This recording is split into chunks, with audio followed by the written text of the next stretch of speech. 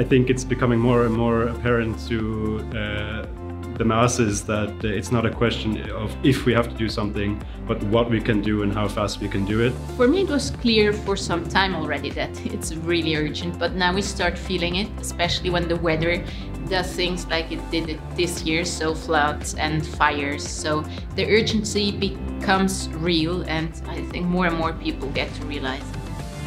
Yeah, I believe it's obvious. So it's urgent. We have to move. I believe big companies have to move, but also the general public, they have to take their stake and to fight against the climate change. I think what we've seen during the conference over the last 2 days is a real acceleration in the carbon removal market, because this is the latest conference since last year. It's almost a year to date, and the organisers themselves are saying that the change and in pace is really accelerating, and I'm really looking forward to seeing what's going to happen in another year's time. I'm extremely hopeful. I think that we have the human creativity in this room and outside this room to solve this problem. There's no question in my mind. We absolutely need to get going. We are behind the ball on that. This is a real threat. This is not a joke.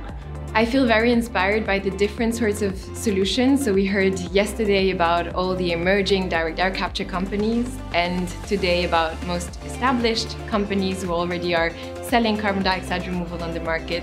I think there is a need to scale, a need for corporations and governments to work together as well to really push these solutions to reach the enormous removal scale that we will need to reach by 2050. I deeply hope, and I've committed pretty much the rest of my productive life to trying to make sure that direct air capture contributes its share to addressing the climate challenge.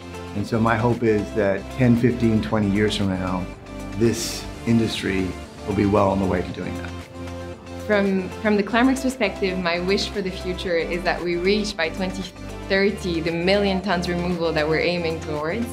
And I wish for corporations to really support these early solutions to reach this scale.